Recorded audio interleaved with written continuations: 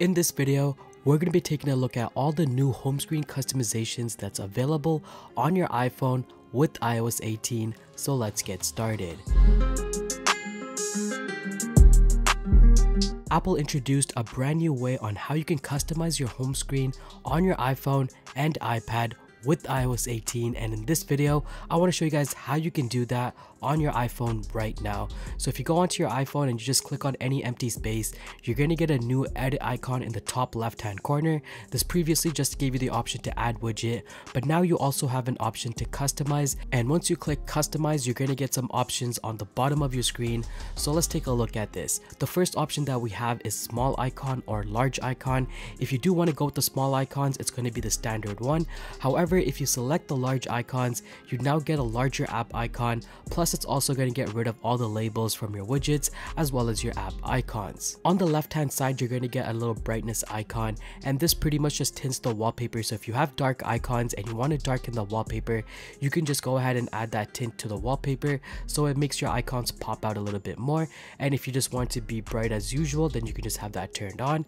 At the bottom, we're going to have all our icon setups. We have automatic, dark, and light, which is going to be pretty much standard, but with the new dark icons, you're going to get new icons for all your stock applications, and I'm hoping the new third-party applications get updates for this as well, but that's personally one of my favorite options right now, which is the dark icon. And finally, one of the most popular options in iOS 18 is the new tinted icon look, which you can customize the color to be any custom color that you would want, and you have this little slider to customize the color that you would like to select.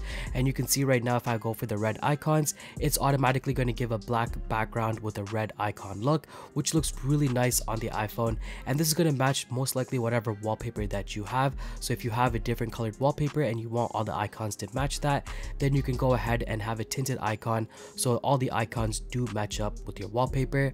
On the top right hand corner, you also have a little color picker, so if you click on that, you're going to have the option to pick any color that's available on your home screen wallpaper and have that be selected for your tinted icons. Customizing the widgets also gets a lot easier in iOS 18. So now when you have a widget on your home screen and you want to resize it, you have the option to directly resize it right on your home screen instead of having to add the different widget for different sizes. So right now, if I go ahead and add this photos widget, I have the option to customize the sizing after the fact that's already on the home screen, so I can make it like the longer version of it. And if I want the full screen version, I can also do that. And you have full customization on the sizing directly on your home screen with iOS 18. And there you have it. That's the all brand new home screen customization that's available on iPhone and iPad in iOS 18.